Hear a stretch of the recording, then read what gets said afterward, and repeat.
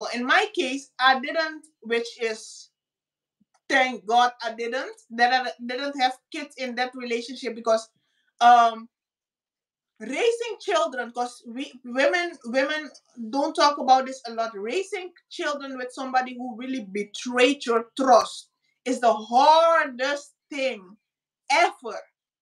Is the Mm-hmm. hardest thing ever. And the and the society always asks for women to put their feelings aside to take care of the kids.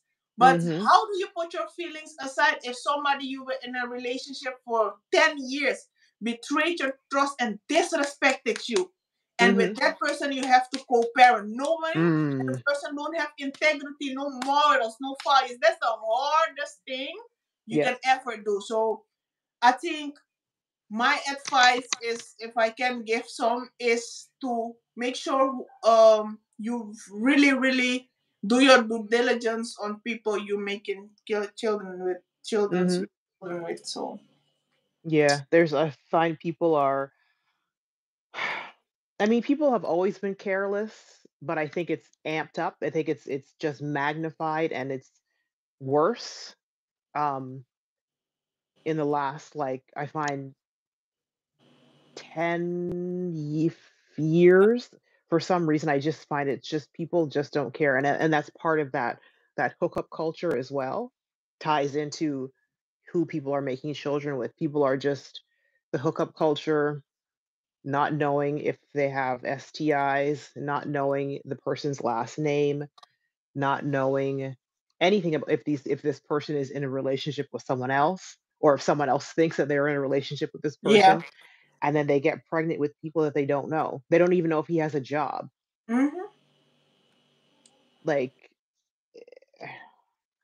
yeah, I don't know, like this this way that society is going is so extreme, and I know people are not going to be happy but with me saying this, but I don't I think it's kind of we are at the extreme end, and I'm waiting for the pendulum to swing back to hopefully more in the middle.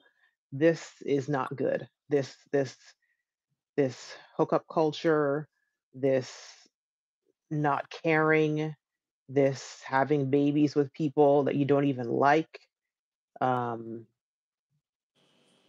like it's gonna come to a big crashing Oh yes. end. Like people are like in 10, 15 years, there's gonna be a lot of regret, and then these children are made and they're here It's like and a vicious circle.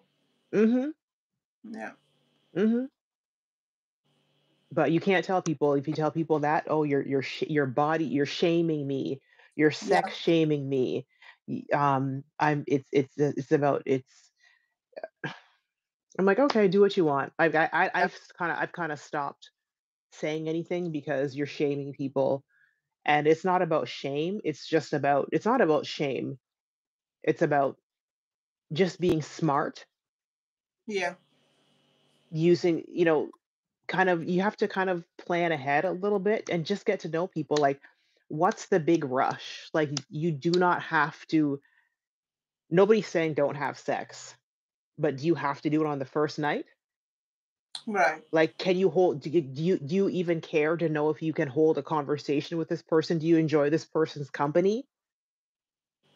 Yeah. But Like, some people just get drunk and have fun. I think. it's not even drunk. People aren't doing this drunk.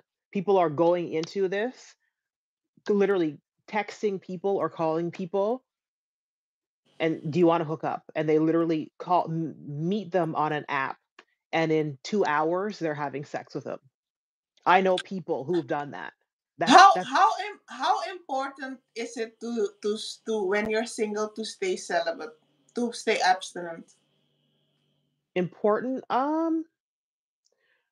Ooh, that's a hard way. I don't know how to answer that because everyone has to make that decision for Do you think themselves.